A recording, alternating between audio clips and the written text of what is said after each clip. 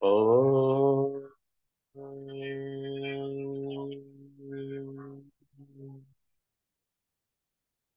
चन्नो मित्रश्चं वरुणः चन्नो भवत्वर्यमा चन्न इन्द्रो बृहस्पतिः चन्नो विष्णुरुक्रमः नमो ब्रह्मणे नमस्ते वायु त्वमेव प्रत्यक्षं ब्रह्मासि त्वमेव प्रत्यक्षं ब्रह्म वदिष्यामि ऋतं वदिष्यामि सत्यं वदिष्यामि तन्मामवतु तद्वक्तारमवतु अवतु माम् अवतु वक्तारम्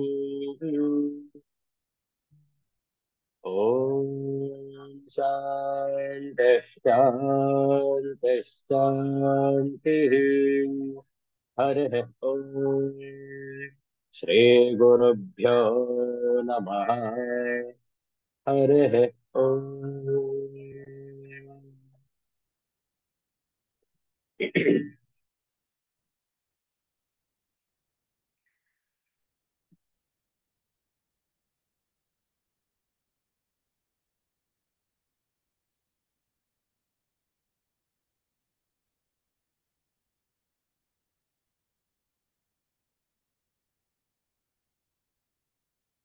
Let's chant this universal prayer together.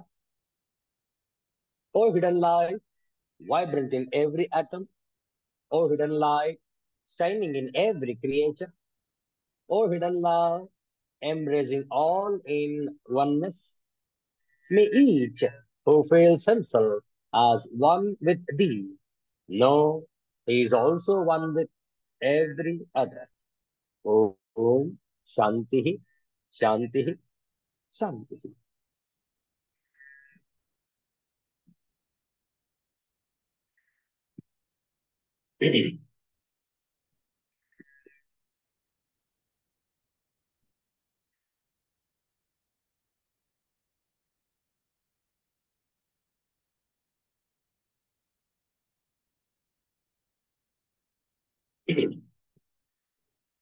Let's chant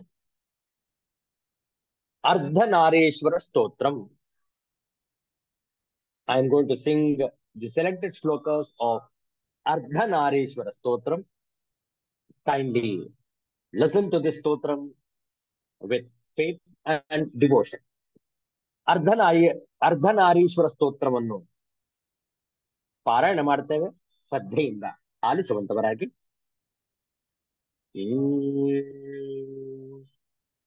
ಚಾಂಪೇಯ ಗೌರಾರ್ಧ ಶರೀರಕಾಯೇ ಕರ್ಪೂರ ಗೌರಾರ್ಧ ಶರೀರಕಾಯ धम्मिल्लकायै च जटाधराय नमः शिवायै च नमः शिवाय नमः शिवायै च नमः शिवाय कस्तूरिका कुङ्कुमचर्चितायै चितारजः पुञ्जविचर्चिताय कृतस्मरायै विकृतस्मराय नमः शिवायै च नमः शिवाय नमः शिवायै च नमः शिवाय झनत्कङ्कणकङ्कणनूपुरायै पादाब्जराजत्फणिनूपुराय हेमाङ्गदायै भुजगाङ्गदाय नमः शिवायै च नमः शिवाय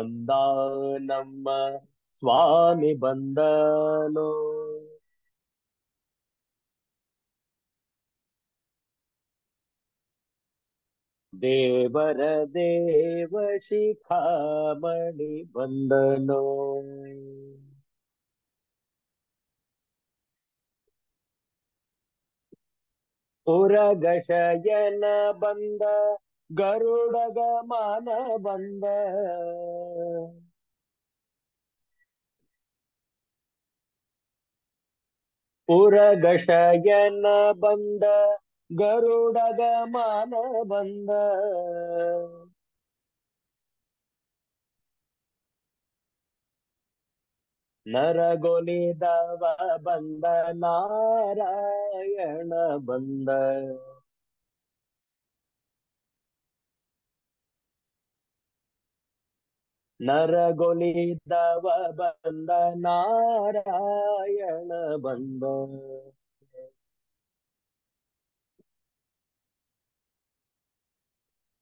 ದೇವ ಬಂದ ನಮ್ಮ ಸ್ವಾಮಿ ಬಂದನೋ.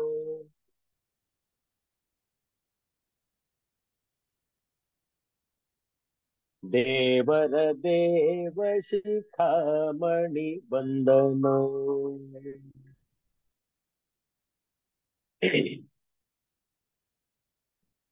ಮಂದರೋದ್ಧರ ಬಂದ ಮಾಮನೋಹರ ಬಂದ.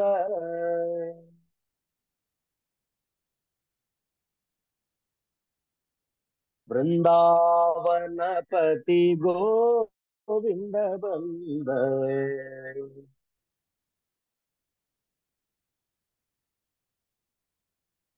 ದೇವ ಬಂದ ನಮ್ಮ ಸ್ವಾಮಿ ಬಂದನೋ.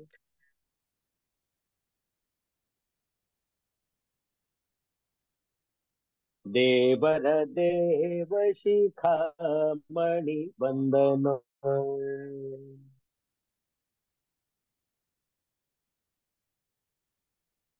ನಕ್ರಹರನು ಬಂದ ಚಕ್ರಧರನು ಬಂದ.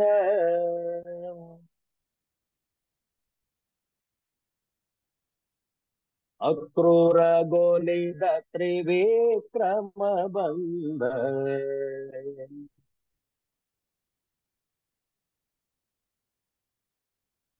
ದೇವ ಬಂದ ನಮ್ಮ ಸ್ವಾಮಿ ಬಂದನೋ.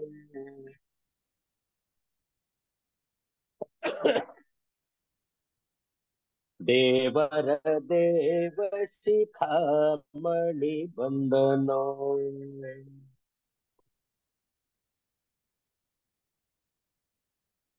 ಪಕ್ಷಿ ವಾಹನ ಬಂದ ಲಕ್ಷ್ಮಣಾಗ್ರಜ ಬಂದ.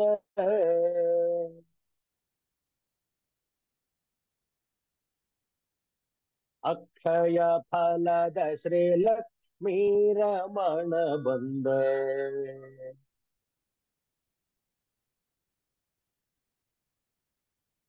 ದೇವ ಬಂದ ನಮ್ಮ ಸ್ವಾಮಿ ಬಂದನೋ.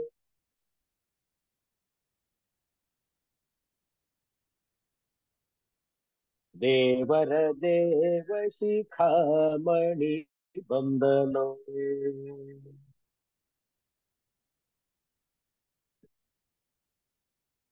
ನಿಗಮ ಗೋಚರ ಬಂದ ನಿತ್ಯ ತೃಪ್ತನು ಬಂದ.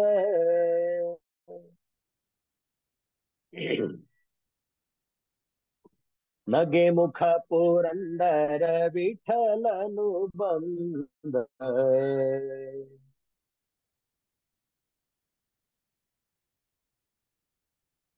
ದೇವ ಬಂದ ನಮ್ಮ ಸ್ವಾಮಿ ಬಂದನೋ.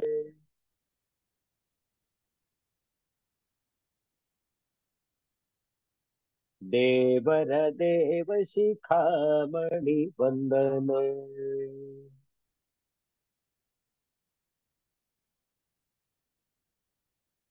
ದೇವರ ದೇವ ಶಿಖಾಮಣಿ ಬಂದನೋ.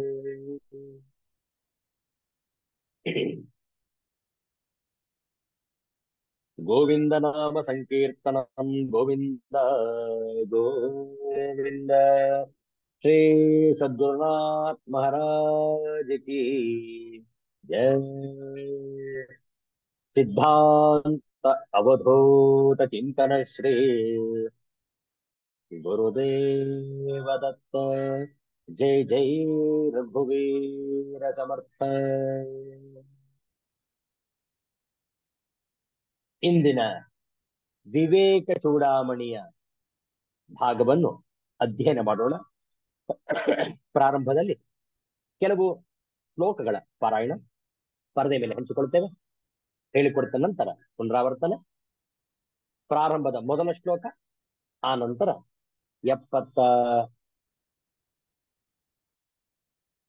73ನೆಯ ಶ್ಲೋಕದಿಂದ ಪಾರಾಯಣ ಹೇಳಿಕೊಡ್ತೇವೆ. ಪುನರಾವರ್ತನೆ ಮಾಡಿ. ಪ್ರಥಮ ಶ್ಲೋಕ.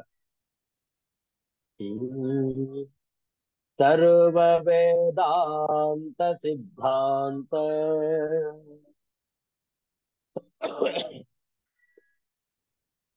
गोचरं तमगोचरम्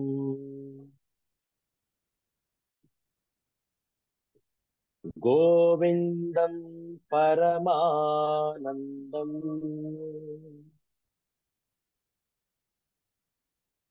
सद्गुरुं प्रणतोऽस्म्यहम् श्रीगुरुं प्रणतोऽस्म्यहम्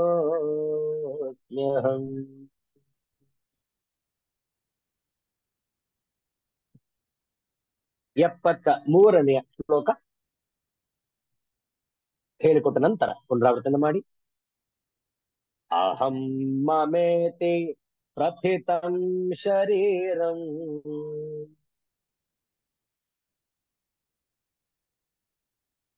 ಮೋಹಾಸ್ಪದಂ ಸ್ಥೂಲಮಿತೀರ್ಯತೆ ಬುಧೈಃ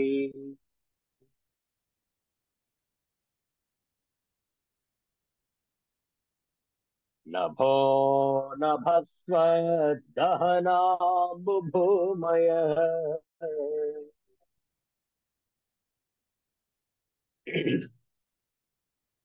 सूक्ष्माणि भूतानि भवन्ति तानि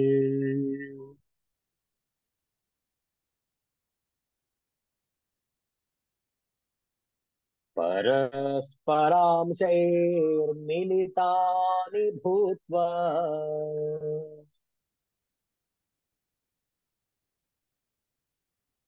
स्थूलानि च स्थूलशरीरहेतवः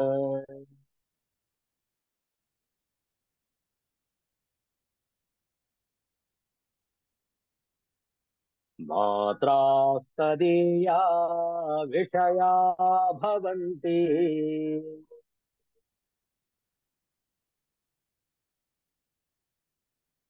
शब्दादयः पञ्च सुखाय भोक्तुः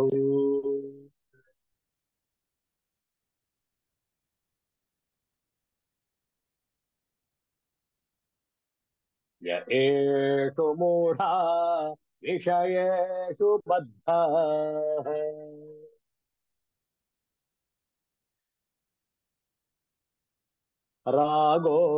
रागोरुपासेन सुदुर्दमेन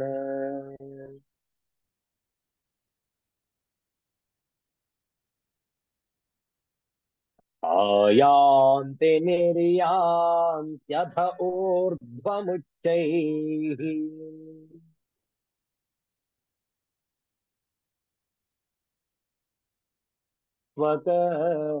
स्वकर्मधूतेन जुवेन नीताः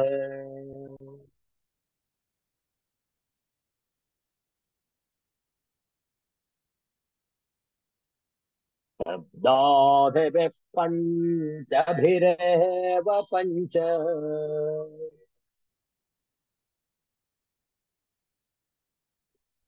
पञ्च त्वमापुः स्वगुणेन बद्धाः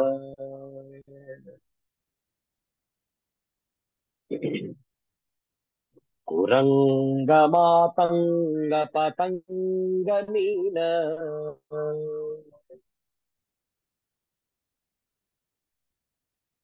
भृङ्गानरः पञ्चभिरञ्चितः किम्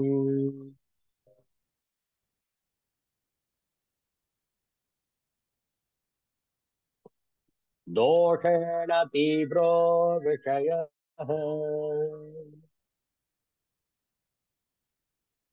कृष्णसर्पविषादपि विषं निहन्ति भोक्तारम्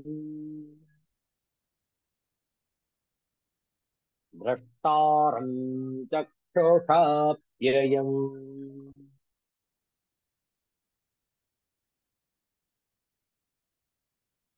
विषयाशा महापाशात्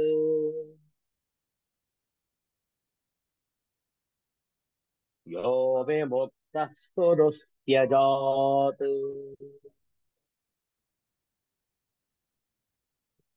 स एव कल्पते मुक्त्यै नान्यः शास्त्रवेद्यपि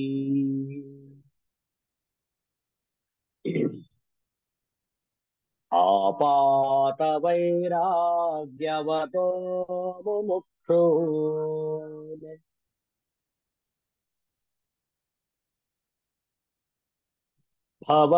भवाब्धिपारं प्रतियातुमुद्यतान्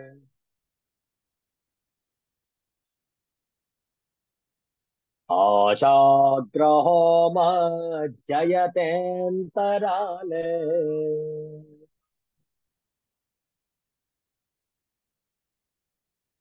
निगृह्य कण्ठे विनिवर्त्य वेगात्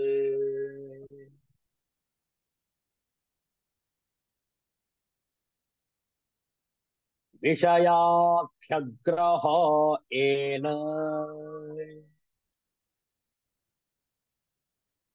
तो विरक्त्यसिना हतः स गच्छति भवान् भोजे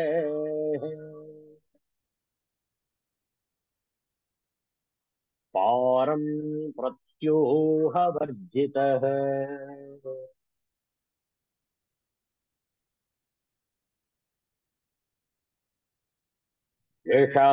विषमविषयमार्गे गच्छतोऽन्नच्छ बुद्धेः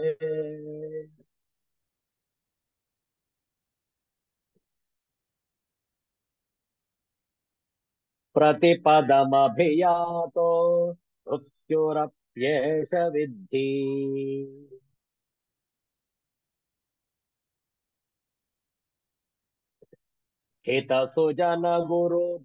हितसुजनगुरुत्यागच्छत स्वस्य युक्त्या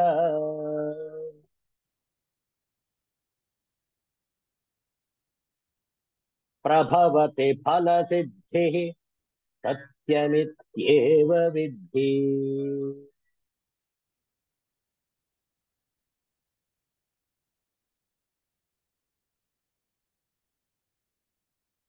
ಶ್ರೀ ಗುರುಭ್ಯೋ ನಮಃ 81 ಶ್ಲೋಕದ ವಿಚಾರವನ್ನು ಮಾಡಿದ್ದೇವೆ. 81 ಶ್ಲೋಕಗಳ ವಿಚಾರದ ನಂತರ ಗುರುಗಳು ಮುಂದುವರಿಸ್ತಾ ಇದ್ದಾರೆ. ಸ್ಥೂಲ ಶರೀರದ ಬಗ್ಗೆ ತಿಳಿಸ್ಕೊಡ್ತಾ ಇದ್ದಾರೆ ಶಿಷ್ಯರು. ಮುಂದೆ ಏನ್ ಹೇಳ್ತಾರೆ ನೋಡೋಣ. 82ನೆಯ ಶ್ಲೋಕ ಹೇಳ್ಕೊಟ್ಟ ನಂತರ ಪುನರಾವರ್ತನೆ. ಮೋಕ್ಷಸ್ಯ ಕಾಂಕ್ಷಾ ಯದಿ ವೈ ತವಾಸ್ತಿ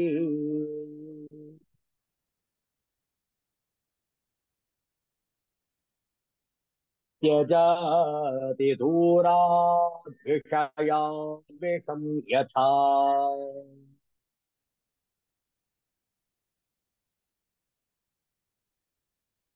त्यजाति दूरात् विषयान् विषं यथा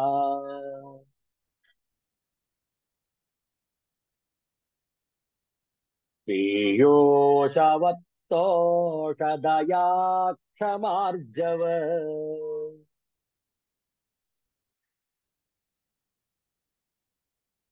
प्रशान्तिदान्तिर्भजनित्यमादरात्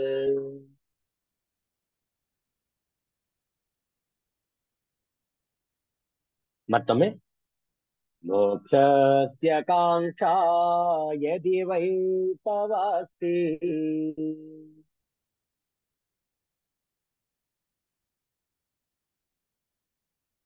त्यजाति दूरात् विषयान् विषं यथा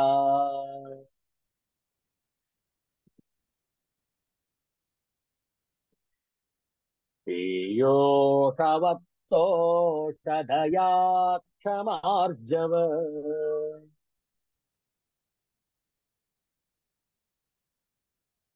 प्रशान्ति दान्तेर्भज नित्यमादरात्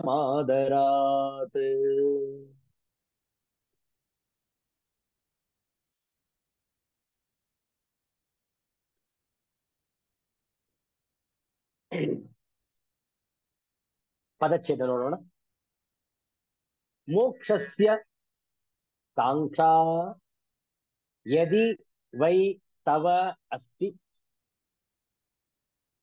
त्यजाति दूरात् विषयान् विषम यथा पीयूषवत् तोष दया क्षमा आर्जव प्रशांति दान्ति भज नित्यं आदरात् ಅನ್ವಯಾರ್ಥವನ್ನು ನೋಡೋಣ.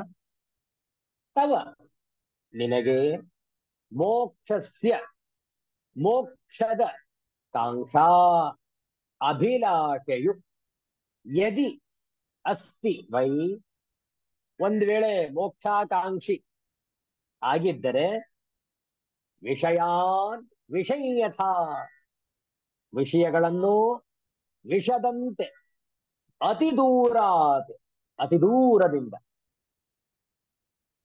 ತ್ಯಜ ಬಿಟ್ಬಿಡು ತೋಷ ದಯಾ ಕ್ಷಮ ಆರ್ಜವ ಪ್ರಶಾಂತಿ ದಾಂತಿ ಆರು ವಿಶಿಷ್ಟವಾದ ಗುಣಗಳು, ಆರು ಮೌಲ್ಯಗಳು: ಸಂತೋಷ, ದಯೆ, ಕ್ಷಮೆ, ಸರಳತೆ, ಸಮ, ದಯೆ. ಇವುಗಳನ್ನು ಪೀಯೂಷವತ್ ಅಮೃತದಂತೆ ನಿತ್ಯಂ ನಿತ್ಯವೂ ಆದರಾತ್ ಪ್ರೀತಿಯಿಂದ ಭಜ ಸೇವಿಸು. ನೋಡಿ, ಇಲ್ಲಿ ದಯೆ ಇದೆ, ದಮ ಇರಬೇಕಿದು. ದಮ ತಾತ್ಪರ್ಯ ನೋಡೋಣ.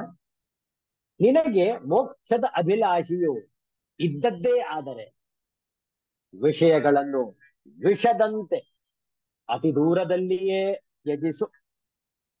ಸಂತೋಷ, ದಯೆ, ಕ್ಷಮೆ, ಸರಳತೆ, ಶಮ, ದಮ ಈ ಆರು ಮೌಲ್ಯಗಳನ್ನು ಅಮೃತದಂತೆ ನಿತ್ಯವೂ ಆದರದಿಂದ ಪ್ರೀತಿಯಿಂದ ಸೇವಿಸು, ಉಪಾಸಿಸು, ಭಜಿಸು.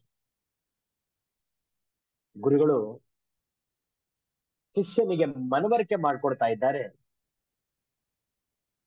ವಿಷಯಗಳಿಗಿಂತ ನೀತಿಯುಕ್ತವಾದಂತಹ ಮೌಲ್ಯಗಳು ಅತಿ ಶ್ರೇಷ್ಠ. ನೋಡಿ, ವಿಷಯಗಳು ಹಾಗೂ ಮೌಲ್ಯಗಳು ಇವೆರಡನ್ನು ಹೋಲಿಸಿದರೆ ಮೌಲ್ಯಗಳಿಗೆ ತೂಕ ಹೆಚ್ಚು.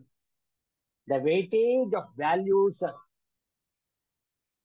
Are always more than the pleasant objects in the world.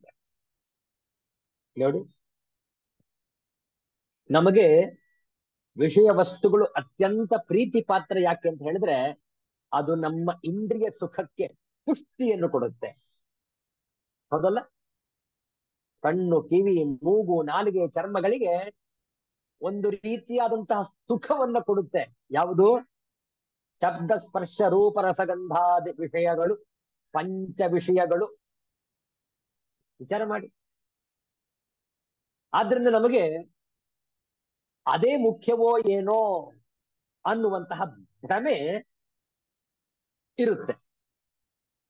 ಆದರೆ ಅದು ಸತ್ಯ ಅಲ್ಲ. ಸತ್ಯ ಯಾವುದು?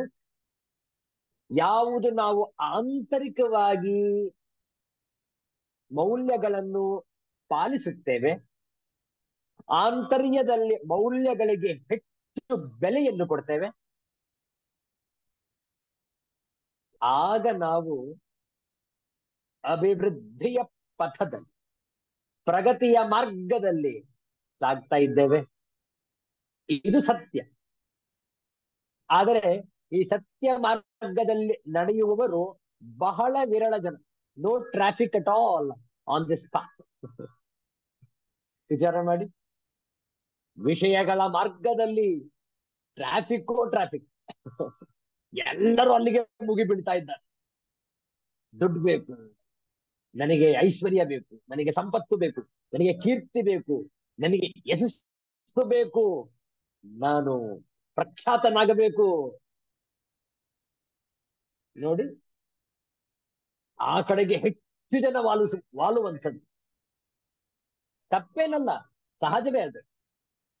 ಆದರೆ ಮನುಷ್ಯ ಬುದ್ಧಿಯನ್ನು ಪ್ರಯೋಗ ಮಾಡಿದರೆ ಆತ ಸತ್ಯ ಮಾರ್ಗದಲ್ಲಿ ನಡೆಯುವನು.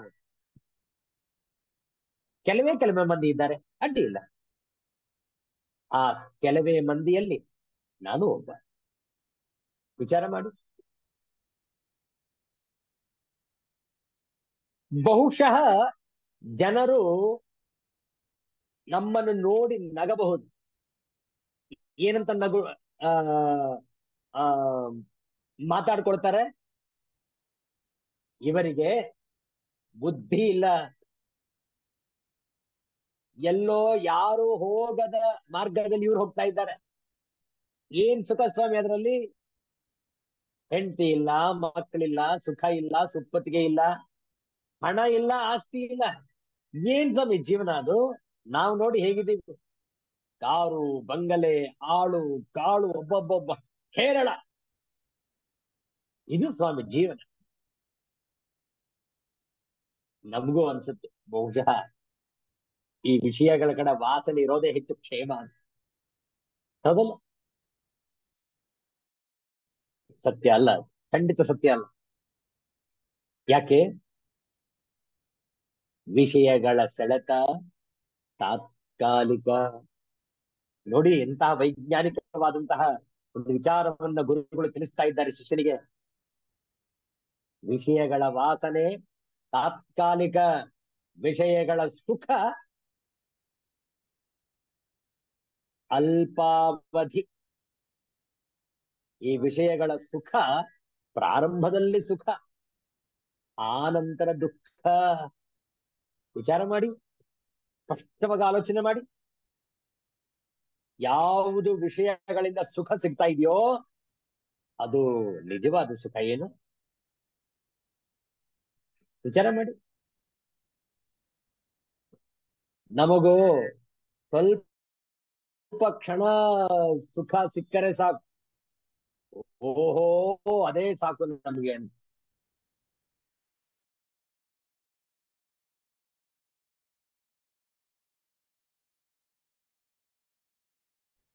ಬೇಡ ಸ್ವಾಮಿ. ನಮ್ಮ ಒಂದು ಜ್ಞಾನೋದಯ ಏನಿದೆ ಅದನ್ನು ಈಗಲೇ ಜಾಗರಿಸಿಕೊಳ್ಳೋಣ. ತಡ ಮಾಡೋದು ಬೇಡ. ತಡ ಮಾಡಿದ್ರೆ ಕೆಟ್ವಿ ನಾವು. ಯಾಕೆ? ಮತ್ತೆ ಸತ್ತೋ ಇಲ್ವೋ ಯಾರಿಗ್ ಗೊತ್ತು? ನಮ್ಗೇನು ಆಯಸ್ಸು 150 200 ಇದೆಯೇನು? ಖಂಡಿತ ಇಲ್ಲ, ಖಂಡಿತ ಇಲ್ಲ. ಈಗಿನ ಒಂದು ಮಾಲಿನ್ಯದ ಸ್ಥಿತಿ ನೋಡಿದ್ರೆ ಯಾರು 90 ದಾಟಿದ್ರೆ ಸಾಕು, ಇನ್ನು ಹೋಗೇ ಇಲ್ವೇ ಇವರು ಅಂತ, ಇನ್ನು ತೀರಿಕೊಂಡೇ ಇಲ್ವೇ ಇವರು, 90 ಆಗೋಗಿದೆ. ವಿಚಾರ ಮಾಡಿ. ಜ್ಞಾನೋದಯ ಏನು? ವಿಷಯಗಳ ಸುಖ ಅಲ್ಪಾವಧಿ, ವಿಷಯಗಳ ಸುಖ ತಾತ್ಕಾಲಿಕ. ಐಂದ್ರಿಕ ಸುಖ, ಐಂದ್ರಿಯ ಸುಖ ದುಃಖಕ್ಕೆ ದಾರಿ ಮಾಡಿಕೊಡುವುದು. ಯಾವುದೇ ಇರಲಿ ಐಂದ್ರಿಯ ಸುಖ, ದುಃಖವೇ ಅದರ ಫಲ. ಅದೇ ನೀವು ಆಧ್ಯಾತ್ಮಿಕ ಮಾರ್ಗದಲ್ಲಿ ನಡೆಯಿರಿ. ಈ ಅಧ್ಯಾತ್ಮದ ಕ್ಷೇತ್ರದಲ್ಲಿ ಟ್ರಾಫಿಕ್ ಕಡಿಮೆ, ಅತ್ಯಂತ ವಿರಳ ಜನ ಮಾತ್ರ ಬರ್ತಾರೆ. ಮಾತನಾಡುವುದೇ ಇಲ್ಲ. ಮಾತನಾಡುವುದಾದರೆ ಸತ್ಯವನ್ನೇ ನುಡಿಯುವರು. ಕೀರ್ತಿ ಬೇಡ, ಹಣ ಬೇಡ, ಐಶ್ವರ್ಯ ಬೇಡ, ಕೀರ್ತಿ ಬೇಡ. ನೋಡಿ, ಇವರು ನಿಜವಾದ ಮೋ ಮೋಕ್ಷದ ಆಕಾಂಕ್ಷಿಗಳು. ಅದನ್ನೇ ಆಚಾರ್ಯ ಶಂಕರ್ ಹೇಳ್ತಾ ಇರೋದಿಲ್ಲ ಈ ಶ್ಲೋಕದಲ್ಲಿ. ಯಾರು ಮೋಕ್ಷದ ಆಕಾಂಕ್ಷೆಯನ್ನು ಇಟ್ಟುಕೊಂಡಿರುವರೋ ವಿಷಯಗಳನ್ನು ವಿಷದಂತೆ ತ್ಯಜಿಸು. ವಿಷ ಅದು. ವಿಷ ಅಂತ ಗೊತ್ತಾದ್ಮೇಲೆ ನಾವು ಅದನ್ನ ಹತ್ರ ಇಟ್ಕೊಳ್ತೀವೇನು? ಅಯ್ಯೋ, ಮೊದಲು ದೂರ ಮೊದಲು ದೂರ ಇಡ್ತೇವೆ ಅದನ್ನ. ಅದನ್ನು ಮುಟ್ಟಿದ್ರೆ ಸಾಕು, ಮತ್ತೆ ನಾವು ಸಾಬೂನಿನಿಂದ ಕೈ ತೊಳ್ಕೊಳ್ಬೇಕು ಅಥವಾ ಸ್ಯಾನಿಟೈಸರ್ ಹಾಕೊಳ್ಬೇಕು. ಯಾಕೆ? ವಿಷವನ್ನ ಮುಟ್ಟಿದ್ದೆ ನಾನು. ಅತ್ಯಂತ ಹಾನಿಕಾರಕ, ಪ್ರಾಣ ಕಂಟಕ ಅದು. ಎಷ್ಟು ವಿಷದಿಂದ ದೂರ ಇರ್ತೀವಿಯೋ ಅದೇ ರೀತಿಯಲ್ಲಿ ವಿಷಯಗಳಿಂದಲೂ ದೂರವಿರಬೇಕು. ವಿಚಾರ ಮಾಡಿ. ಇದು ಯಾವುದೇ ಉತ್ಪ್ರೇಕ್ಷೆಯಲ್ಲ, ಅತಿಶಯೋಕ್ತಿಯಲ್ಲ, ಸತ್ಯವಾದ ಮಾತು. ಆದರೆ ನಮ್ಮ ಯುವಕ ಯುವತಿಯರಿಗೆ, ತರುಣ ತರುಣಿಯರಿಗೆ ಇದನ್ನು ಹೇಳಿದರೂ ಅರ್ಥವಾಗುವುದಿಲ್ಲ. ಗೋರ್ಕಲ್ಲ ಮೇಲೆ ಮಳೆ ಸುರಿದಂತೆ ಸರ್ವಜ್ಞ ಅಂತ ಹೇಳಿ ಸರ್ವಜ್ಞನ ವಚನ ಇದೆ. ಗೋರ್ಕಲ್ಲು ಬಂಡೆ, ಬಹಳ ಬೃಹತ್ತಾದ ಬಂಡೆ. ಅದ್ರ ಮೇಲೆ ಮಳೆ ಸುರಿದ್ರೆ ಏನ್ ಸ್ವಾಮಿ? ಹುಲ್ ಬೆಳೆಯತ್ತೇನದು? ಗಿಡ ಬೆಳೆಯತ್ತೇನದು? ಏನು? ಸುಮ್ನೆ ವ್ಯರ್ಥವಾಗಿ ನೀರು ಅದ್ರ ಮೇಲೆ ಹರಿತು ಅಷ್ಟೆ. ಅದರಿಂದ ಏನು ಪ್ರಯೋಜನವಿಲ್ಲ, ಉಪಯೋಗವಿಲ್ಲ. ಹಾಗೆ ಈ ತತ್ವೋಪದೇಶ ತರುಣ ತರುಣಿಯರಿಗೆ, ಯುವಕ ಯುವತಿಯರಿಗೆ ಹಿಡಿಸುವುದಿಲ್ಲ. ಅವರಿಗೆ ಪ್ರೇಮ, ಪ್ರೀತಿ, ಪ್ರಣಯ, ದೈಹಿಕ ಸುಖ ಮತ್ತು ಹಣ ಸಂಪಾದನೆ, ಇದರ ಕಡೆಗೆ ಹೆಚ್ಚು ಒಲವು, ಹೆಚ್ಚು ಆಕರ್ಷಣೆ, ವಿಕರ್ಷಣೆ. ಬೇಡ ಸ್ವಾಮಿ.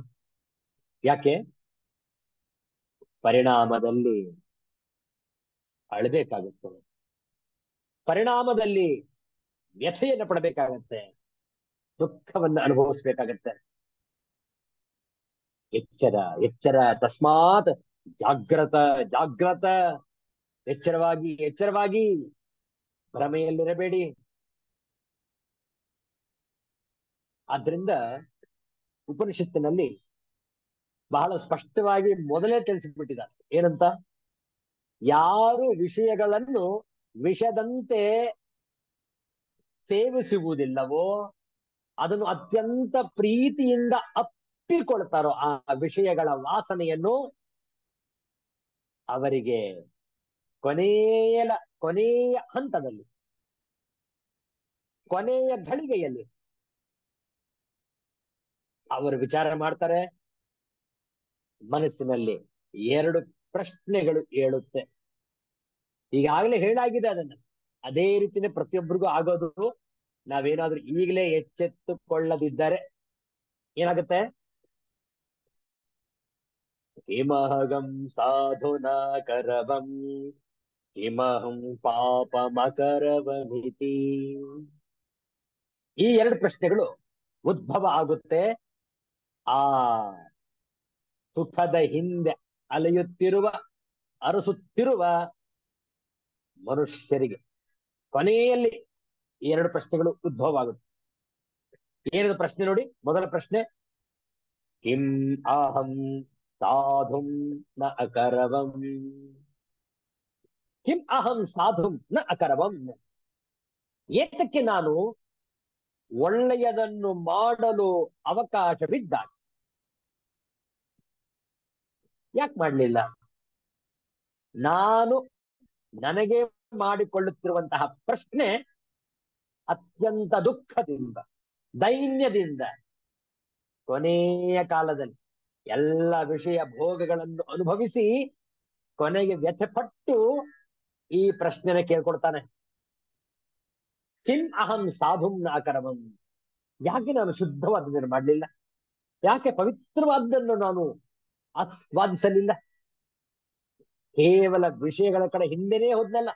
WWW, wine, women and wealth, ಇದ್ರ ಹಿಂದೆನೆ ಹೋಗ್ತಾ ಇದ್ವಲ್ಲ ನಾನು. ಆತ್ಮ ವಿಮರ್ಶೆ ಮಾಡ್ಕೊಳ್ತಾನೆ ಇರ್ಲಿಲ್ವಲ್ಲ, ಆತ್ಮಾವಲೋಕನ ನಡೀತಾನೆ ಇರ್ಲಿಲ್ವಲ್ಲ. ವಿಚಾರ ಮಾಡಿ. ಮೊದಲ ಪ್ರಶ್ನೆ. ಎರಡನೇ ಪ್ರಶ್ನೆ, ಕಿಂ ಅಹಂ ಪಾಪಂ ಅಕರವಂ ಇತಿ.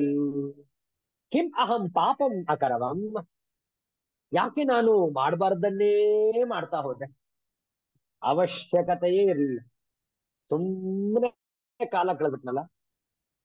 ಹೌದಲ್ಲ? ಹ್ಮ್ ಆ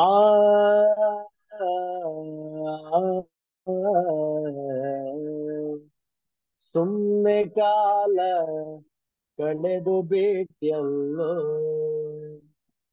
ಗುರುನಾಥನ ಮರೆತು ಬಂದು ಹಂಗೆ ಹೋಗಿ ಬಿಟ್ಯಲ್ಲೋ, ಅವಧೂತನ ಮರೆತು ಬಂದು ಹಂಗೆ ಹೋಗಿ ಬಿಟ್ಯಲ್ಲೋ, ಗುರುನಾಥ ಗುರುನಾಥ ಗುರುನಾಥ ಸದ್ಗುರುನಾಥ. ನೋಡು, ಸುಮ್ಮನೆ ಕಾಲ ಕಳೆದ್ಬಿಟ್ಟಿಯಲ್ಲಪ್ಪ. ನಮ್ಮ ಆತ್ಮ ಸ್ವರೂಪವನ್ನು ಮರೆತು ಕೇವಲ ಇಹ ಭೋಗದ ಆಸಕ್ತಿಯಲ್ಲೇ ಆ ವಿಷವನ್ನೇ ಅಪ್ಪಿ ಮುದ್ದಾಡಿ ಅದು ಸಾಯಿಸ್ತಾ ಇದ್ದೀನಿ ನಾ, ಆದರೂ ಕೂಡ ಗೊತ್ತಿಲ್ಲದೆ ಅದನ್ನೇ ಅಪ್ಪಿ ಮುದ್ದಾಡಿ ಇಟ್ಕೊಂಡಿದ್ಯಲ್ಲಪ್ಪ. ಎಂತಹ ಭ್ರಮೆ ನೋಡು.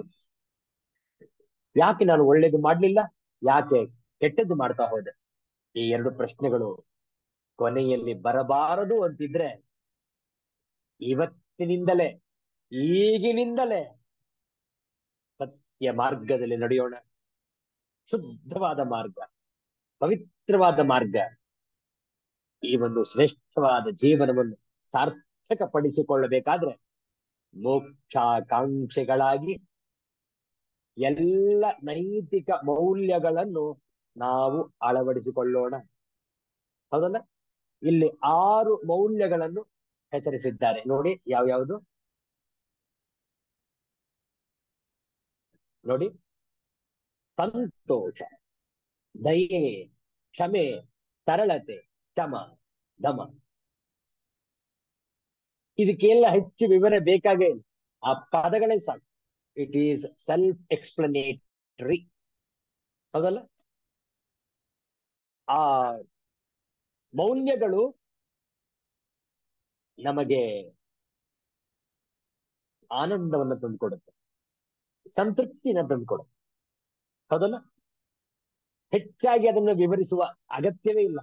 ಸಂತೋಷ, ತೋಷ, ತುಷ್ ಧಾತು, ಸಂತೋಷ, ತೋಷ, ಸಂತೋಷ, ಆನಂದದ ಅನುಭೂತಿ, ಸಂತೋಷ. ಅದು ಸ್ವಾಮಿ ನಿಜವಾದ ಜೀವನ.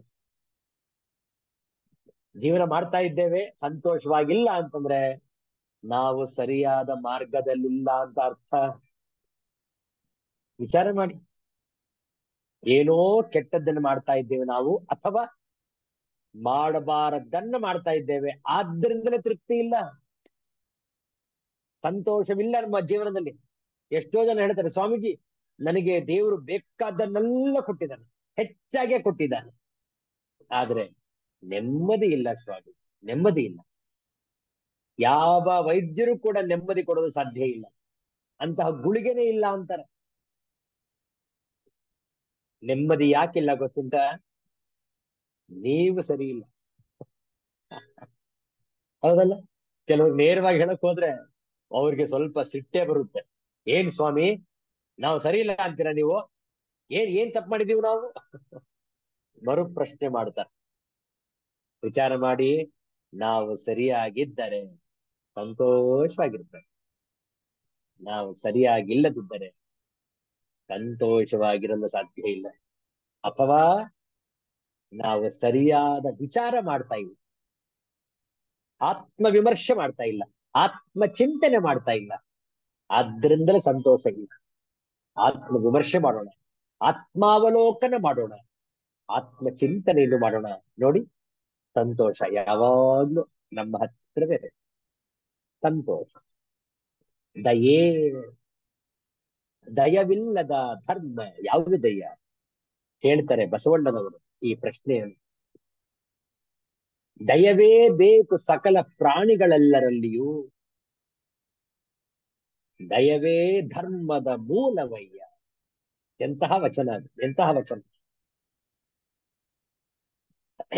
ನಾವು ದೇವರ ಕೃಪೆಯಿಂದ ಸರಿಯಾಗಿದ್ದರೆ ಮತ್ತೊಬ್ಬರು ಅಂತಹ ಒಂದು ಅದೃಷ್ಟವನ್ನು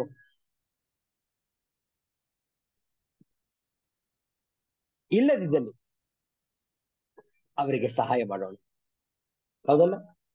ಅವರ ಮೇಲೆ ಕನಿಕರ ತೋರೋಣ, ಕರುಣೆ ತೋರೋಣ, ದಯೆ ತೋರೋಣ, ಹೌದಲ್ಲ? ಆಗ ನಾವು ಜೀವನವನ್ನು, ಅದಕ್ಕೆ ಇಂಗ್ಲಿಷ್ ನಲ್ಲಿ ಎಂಪತಿ ಅಂತ ಕರೀತಾರೆ. ಆಗ ಜೀವನವನ್ನು ಸರಿಯಾಗಿ ಅರ್ಥ ಮಾಡ್ಕೊಂಡಿದ್ದೇವೆ. ಎಂಪತಿ ಒಂದು ಇದೆ, sympathy. To ಸಿಂಪಥೈಸ್ with others is very easy, but to empathise is A divine value. ಏನದು? ಸಿಂಪತಿ ಮತ್ತು ಎಂಪತಿಗೂ ಏನ್ ವ್ಯತ್ಯಾಸ? ಸಿಂಪತಿ ಅಂತಂದ್ರೆ ಮರುಕ ತೋರಿಸುವುದು ಅಷ್ಟೇ, ಅದರಲ್ಲೇನ್ ಭಾವನೆ ಇರಲ್ಲ.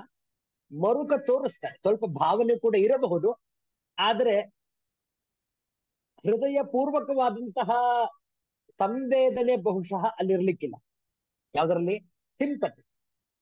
ಉದಾಹರಣೆಗೆ, ಎಲ್ಲೋ ವಿಮಾನದ ಅಪಘಾತ, ವಿಮಾನ ಲ್ಯಾಂಡ್ ಆಗ್ತಾ ಇತ್ತು, ಇನ್ನೇನ್ ಭೂಮಿಗೆ ಸ್ಪರ್ಶ ಮಾಡಬೇಕು, ಸ್ಪರ್ಶ ಆಗುವ ಸಂದರ್ಭದಲ್ಲೇ ಟೈರ್ಗಳು ಬರ್ಸ್ಟ್ ಆದವು, ಆ ವಿಮಾನಕ್ಕೆ ಬೆಂಕು ತಗುಲಿತು, ಅಲ್ಲೇ ಸಂಪೂರ್ಣವಾಗಿ ಛಿದ್ರವಾಯಿತು ವಿಮಾನ. ಅಲ್ಲಿರುವವರೆಲ್ಲರೂ ಕೂಡ ಅಸುನೀಗಿದರು. 200-300 ಜನ ಒಟ್ಟಿಗೆ ದಹಿಸಿ ಹೋದ್ರು. ಇದು ಸುದ್ದಿಯಲ್ಲಿ ನೋಡ್ತೇವೆ, ಕೇಳ್ತೇವೆ. ನಾವು ಮನಸ್ಸನ್ನು ಅಂದ್ಕೊಳ್ತೇವೆ, ಛೇ ಛೇ ಛೇ ಛೇ, ಹೀಗಾಗ್ಬಾರ್ದಾಗಿತ್ತು. ಪಾಪ ಎಷ್ಟು ಕಷ್ಟಪಟ್ರೋ ಏನೋ, ಎಷ್ಟು ನೊಂದ್ಕೊಂಡಿದ್ರೋ ಏನೋ, ಯಾರ್ಯಾರಿದ್ರೋ ಏನೋ, ಎಂತೆಂತಹ ಹಸುಗೂಸುಗಳಿತ್ತೋ ಏನೋ, ಎಲ್ಲ ಹೋಗ್ಬಿಟ್ರಲ್ಲ. ಇದಕ್ಕೆ ಸಿಂಪತಿ ಅಂತ ಕರೀತಾರೆ. ಯಾರು ಕೂಡ ಸಂತೋಷ ಪಡಲ್ಲ.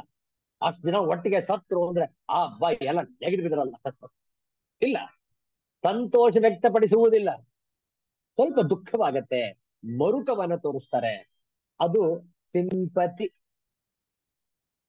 ಆದ್ರೆ ಎಂಪತಿ ಇದೆ ನೋಡಿ, ನಾವೇ ಆ ಜಾಗಕ್ಕೆ ಹೋಗಿ ಕುಳಿತುಕೊಂಡಾಗ ಏನಾಗಬಹುದು, ಆ ಒಂದು ಸ್ಪಂದನೆ ಇರುತ್ತೆ ನೋಡಿ, ಅದು ಎಂಪತಿ. ಉದಾಹರಣೆಗೆ, ಯಾರೋ ಒಬ್ಬರಿಗೆ ಕ್ಯಾನ್ಸರ್ ಪೇಷಂಟ್ 4th ಸ್ಟೇಜ್ ಹೊರಟೋಗಿದೆ ಅಂತ ಇಟ್ಕೊಳ್ಳಿ. 4th ಸ್ಟೇಜ್ ಸ್ಟಮಕ್ ಕ್ಯಾನ್ಸರ್, ಗುಣಪಡಿಸಲಾಗದಂತಹ ಸ್ಥಿತಿ 4th ಸ್ಟೇಜ್ ಅಂದ್ರೆ. ಆ ಸ್ಥಿತಿಗೆ ಹೋಗಿ ಉಗುಳನ್ನು ನುಂಗಕ್ಕೂ ಆಗದೆ, ಉಗುಳಕ್ಕೂ ಆಗದೆ ಹೊರಗೆ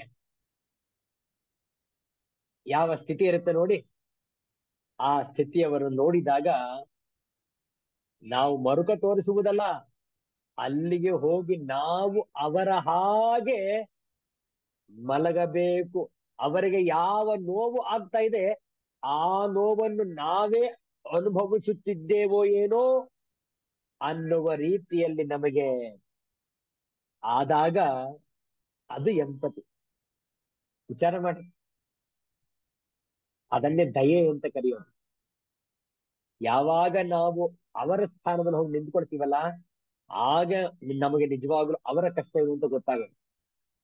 ಸುಮ್ಮನೆ ಬಾಯಿ ಮಾತಿನಲ್ಲಿ ಅಯ್ಯೋ ನಿಮ್ಗೆ ಹೀಗಾಗಿದ್ಯೆ ಪಾಪ, ಹಾಗಾಗ್ಬಾರ್ದಾಗಿತ್ತು, ಬಾಯಿ ಮಾತೆಲ್ಲ ಬೆಳೆಸ್ತ.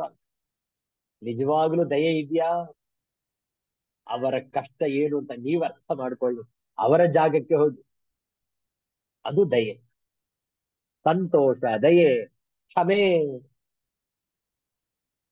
ತಪ್ಪು ಮಾಡ್ತಾರೆ ಕೆಲವರು, ನಾವು ಒಬ್ಬರಿಗೆ ತಪ್ಪು ಮಾಡಿರ್ತೇವೆ, ಅಥವಾ ಇನ್ನೊಬ್ರು ನಮಗೆ ತಪ್ಪು ಮಾಡಿರ್ತಾರೆ, ಹೌದಲ್ಲ? We may have committed some ಸಿನ್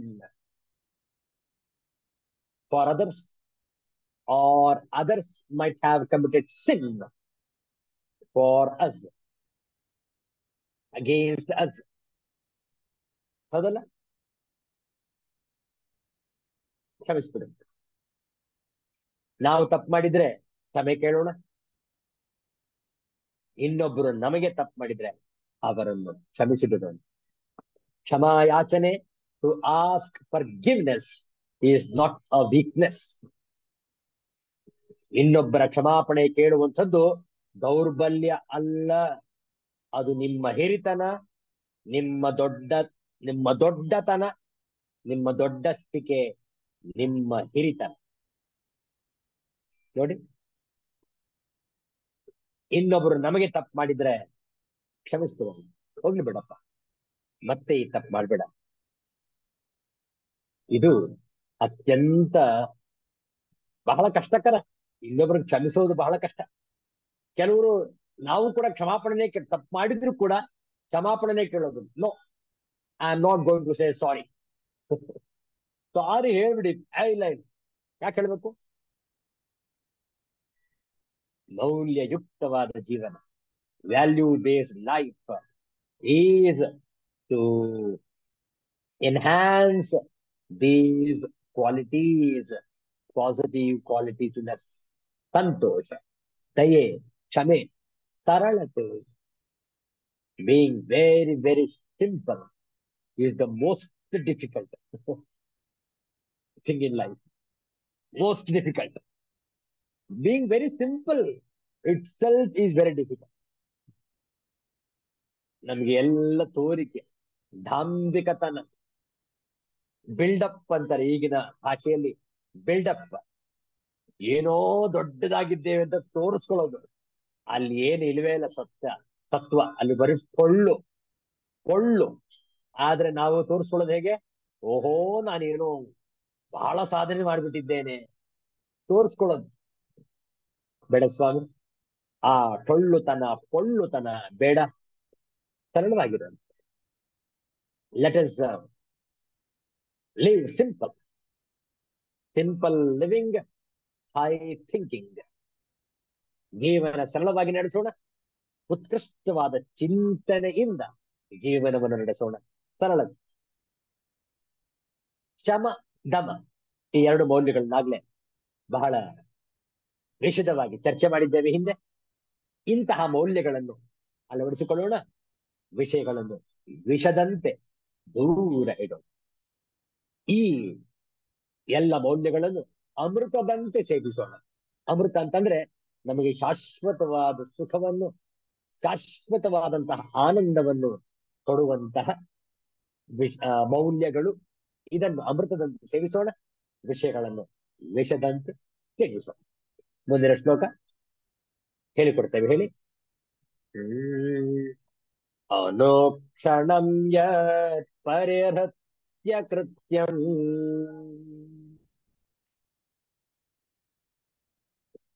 ಅನಾದ್ಯ ವಿದ್ಯಾಕೃತ ಬಂಧ ಮೋಕ್ಷಣಂ